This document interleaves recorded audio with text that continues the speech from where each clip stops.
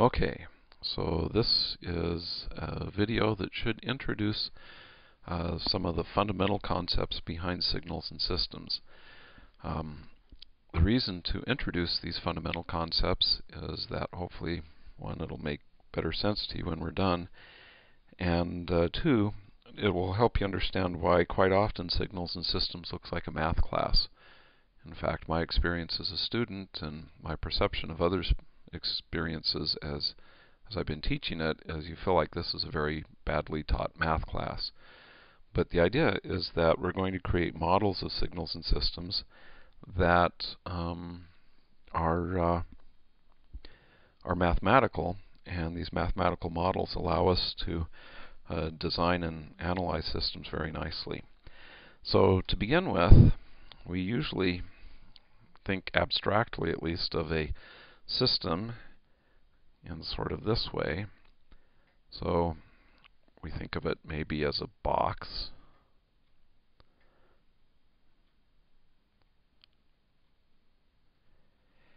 And going into the box, we have things that we call inputs.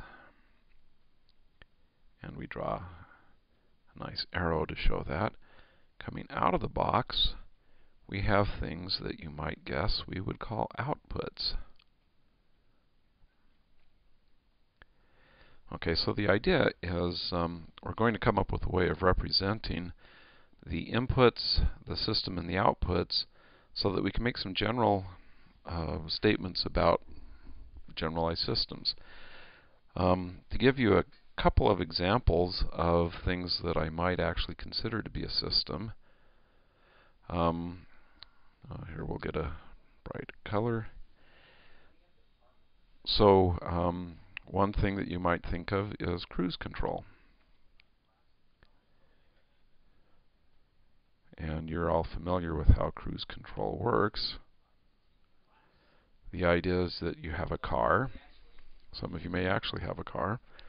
And you set the speed that you want the car to go, and then the cruise control system actually has the car going that speed. So in this case, for cruise control, the idea would be that an input would be the desired speed that you want the car to go.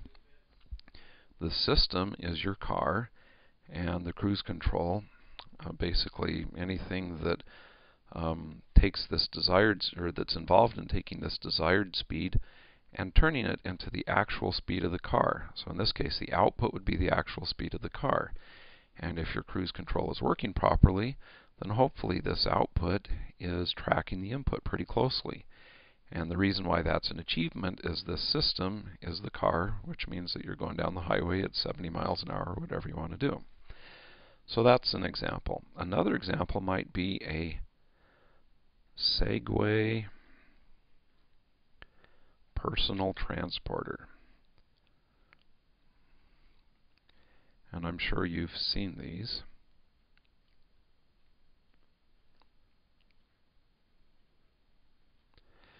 And so the idea is, in this case, the system would be the Segway personal transporter. The inputs, if I understand how these things work correctly, is the input would be the position of someone's body on the Segway. And by leaning forward, apparently you can make the thing move forward. By leaning backwards, you can make it back up or stop. So that would be the input. The output then would be the speed at which it's moving. Okay, and the system again would be the Segway personal transporter. Now, in addition to making everything move, one of the things the Segway does is balances on two wheels. So in that case, this is a pretty complicated system. Okay, another possible system, this is one that doesn't have motors and speed and stuff like that. The idea might be, for example, a cell phone.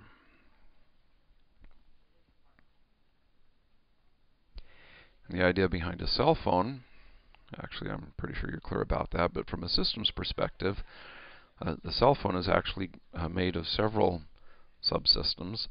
So one way to think about a subsystem, an input, would be a speech signal.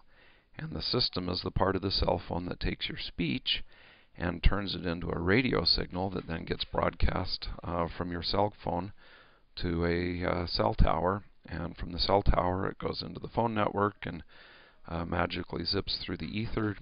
That's how you can hold a conversation. So again, the idea there is that speech would be the input. The system is the part of the cell phone that turns it into bits and sends those bits over a transmission signal, and the output would be the actual transmitted signal. Now you also have part of your cell phone where the input would be a signal that's been transmitted by a base tower and is received by your cell phone. The system is the receiver part of the cell phone, and the output would be the sound that you hear coming out of your cell phone. So again, this is the idea of inputs and outputs, and the idea in a cell phone that you actually have multiple systems involved there. The same could be said of cruise control and the Segway personal transporter. There's in each of these, the car has subsystems, and you might characterize each subsystem. They're connected together in ways that allow you to get the overall function.